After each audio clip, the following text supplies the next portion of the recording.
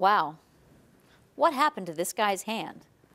Well, I can tell you, a black widow spider was here. Hi, I'm Janice Cronetti. I've been teaching environmental science and working out in the environmental field for over 20 years, and I've encountered my share of spiders. Since moving to Florida, I have had to be especially careful about encountering the black widow spider. Black widow spider is fairly famous for its occasional habit of the female eating its male counterpart after mating. But the real issue with black widow spiders is their venom. Their venom is one of the most potent venoms in animals on the earth. Hard to believe, because the black widow spider itself is actually not that large, but it can do a lot of damage. The venom in a black widow spider is called a neurotoxin, and what that means is that it's a chemical that can go to work on the nerve cells and actually, if not properly treated, cause permanent nerve damage.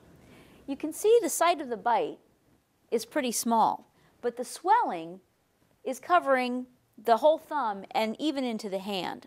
That's what tends to happen with these black widow spider bites. The other thing about venom is that unlike other body fluids, it moves through the body very slowly. Circulation can actually be important for helping to clear up the bite. If you get bitten by a black widow spider, it's best to seek treatment immediately. Now, if this bite is very severe or if there have been multiple bites, they may have to administer something that's called anti-venom. And basically what that is a chemical that helps to combat the venom that's been injected by the black widow spider. Now, the anti-venom that's produced for black widow spiders is actually made in horses. They take spider venom, inject it into horses. The horses build up the serum. They remove that from the horses and inject it into people. If that sounds a little bit strange, well, it is. And in fact, human beings can sometimes have pretty negative reactions from the injection of the anti-venom as well. So medical personnel are only going to use that in absolute worst case scenarios.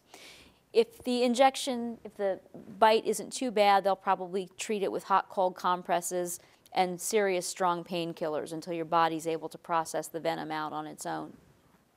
If you encounter a black widow spider in the wild, they're the ones with the black body and the red hourglass shape on their belly, it's best to stay as far away as possible so that you can keep yourself out of the emergency room. I'm Janice Cronetti, and this is the aftermath of a black widow spider.